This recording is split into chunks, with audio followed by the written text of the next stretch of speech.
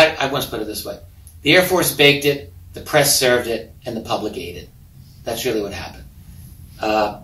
The Air Force was able to provide a ready-made explanation. It's not that anyone really believed it. Anyone who thought about this believed it. But what they discovered is they don't need to have everyone believe everything to get their story through. If you've got the major media working on your behalf, and they did, they absolutely did, they were able basically to make it stick and just to make most people think, oh, okay, they explained it as weather phenomenon, nothing to get worked up over. Like they knew that the New York Times and they knew the Washington Post would always be there to do their bidding. That's always been the case. And so that's what happened here. Now, behind the scenes, totally different story. Behind the scenes, we know through declassified literature that conversations continued, and that furthermore, it was widely stated within Air Force intelligence and within the CIA that no one was really taking this weather explanation seriously. So that was a given. And that's what we really, we learn when we look into this UFO phenomenon, is that the public version and the classified version are currents that flow in different directions. They're not the same. And but at the beginning, the media fueled the hysteria, right? They were like, UFOs over the Capitol. What were some of the headlines? Well, saucers swarm over Capitol. Jets chase DC sky ghosts. Is that true? It is absolutely true that the media during this period of time covered this subject very extensively. And we have to keep in mind, media were much more independent at that time than they are today. Vastly more.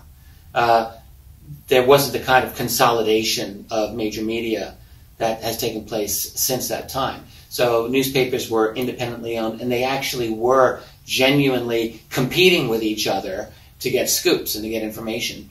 So it's a totally different situation today, of course. Back then, they were actually genuinely trying to scoop each other, and they couldn't afford to leave an explosive story like this alone. They wanted to get the readers. So there was definitely this kind of media feeding frenzy that contributed to it. But it has to be said, they were working off of genuine, actual reports, and not just over Washington. In the summer of 1952, Project Blue Book was overwhelmed with reports from all over the country. They couldn't keep up. They had over 500 reports that single month of UFOs. They had no chance of being able to investigate more than a handful. And June was close to that amount, and August was close to that amount. It was an intense period. So yes, flying saucers were on. They were a major part of the news of that year. That's great. I'm sure I'll cross that off.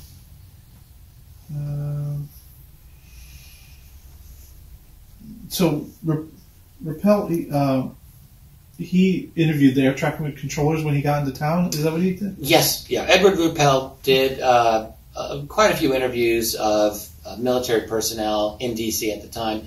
Certainly the traffic controllers, and put together the investigation he was able to put together.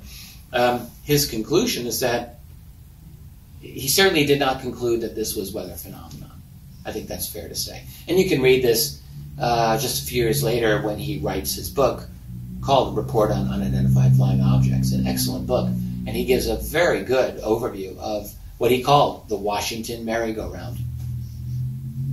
I didn't know that came from him. Yeah, that's his title. I didn't. That's awesome. Mm-hmm.